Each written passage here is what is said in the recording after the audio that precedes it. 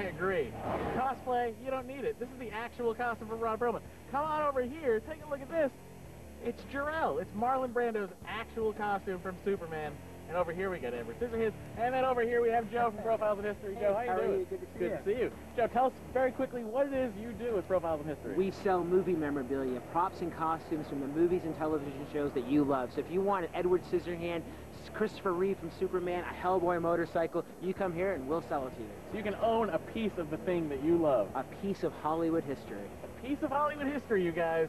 All available from Profiles in History. Look them up on the internet. They have auctions going all the time. There's one coming up where you could own this very motorcycle.